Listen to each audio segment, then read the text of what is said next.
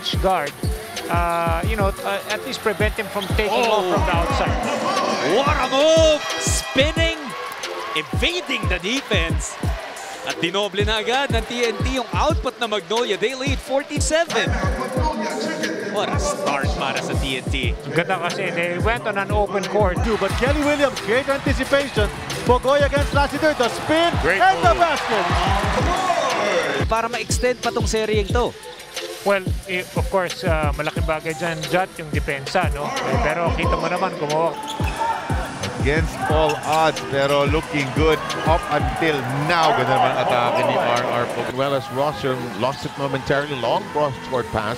Pogoy likes that spot. Alters his position. Drills it in. Coach Chito Victorero, let's see how his team will respond with this three big lineup. Oh, and Pogoy. Pogoy, babawi. Let's see where go. Ito naman yung bawi kagad itong si RR Pogoy. Montalvo left it for Pogoy. He'll take the 14-foot jumper, and this time they get a 2-point. Take another step to put this out of reach. Look at that defense from Quinto. Pogoy. Nakalaan. Oh, wow. What a shot mula kay RR Pogoy. He has just come up with some big shots, and he gives us a wink. Yep. How do you feel? He's like telling us. Pogoy has 5 points in the second. Make that 7 after that scoop. 46-39. TNT now building a 7-point lead kontra dito sa NLEX. Got some Top Gun going there, right? No. Locked in. We've locked in. There's a 3 from Pogoy. Bumawi. See if this can be a difference maker for Magnolia. Madalas mo bang makikita yung, oh wow, RR Pogoy did that, attacking the middle dun sa sinasabi mo ngang three big lineup ng hot shots. And that is the...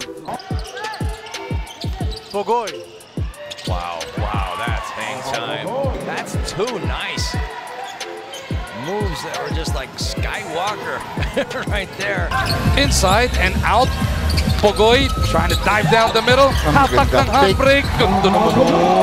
Mikey trying to get by Mangantes. Picked up by Sean.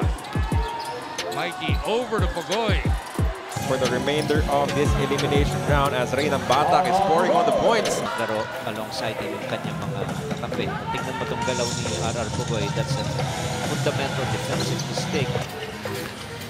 Pogoy with that ball fake goes in. 6-0 run. To the referees, but not vehemently. Yeah. Kelly goes to Pogoy. Roger ay pinali pa yun.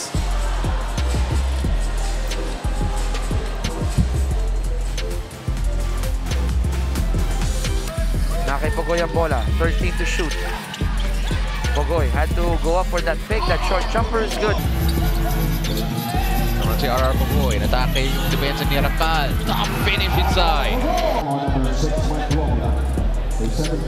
Again, Tolomia did the exact same move in the previous possession. Sa pangatlong quarter. Mismatch. Pepuelsa, pinaksak kay Poy, and that layup is good. 71-69, dito nagumpisa lahat. Pogoy dropping it off, and then look at that. And up finishing with the right hand. Out to Troy. Rosario to Reyes. 3 to shoot. Pogoy free from the corner. That's good. Able to get into a rhythm. Pogoy, nice fake. Faked them out of his socks. Had 5 points in the first quarter, and now a total of 9 here in the second.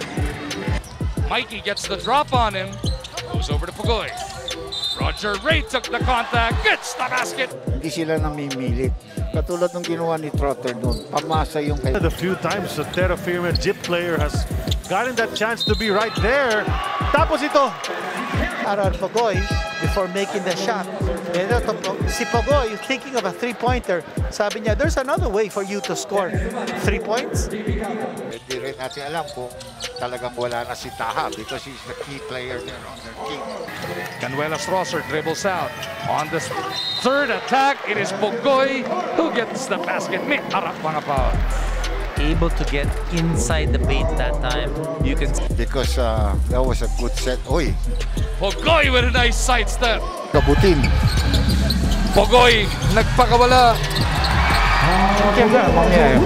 Be their 14th foul and he's going to go straight out to the bench. No, pagod na ako.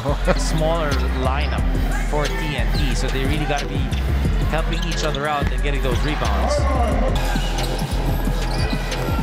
Pogoy. That running jumper. Jason Castro diving for the ball. Wala nang mismatch sa height eh.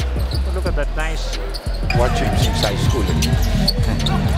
And when he was playing for Goldwyn, take that from him. And you know, he's going to play as hard as he can. And nasa referee na. Barkley Ebonia, a bit ambitious on that play. Pogoy between two defenders, pabantang tira on the run. You want to have less weight so that there's less pounding on your joints. It was just, you know, leading by example. And you don't have to be the bona fide leader of a team, Coach RG. Follow instructions, just point fingers. You gotta be accountable. That is number one to what you do inside the basketball. He gives it up to Heruel. Pogoy with Barilla on him, gets the drop! Sabi ko dumaan ni Coach eh. Pero mahirap na tira ito, you know, that floater. Pata segundo na lang sa kanilang shot clock. Pogs has to go. Narinig eh.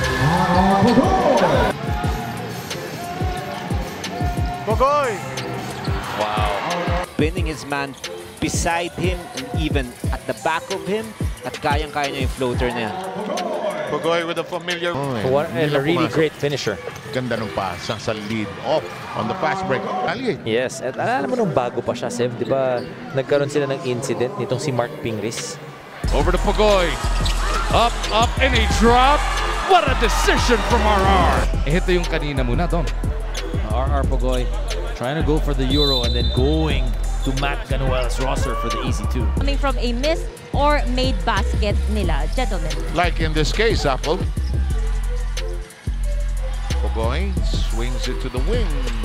That'll work. 6 seconds to go. Pogoy on the screen. Tres on the way. Basket is good!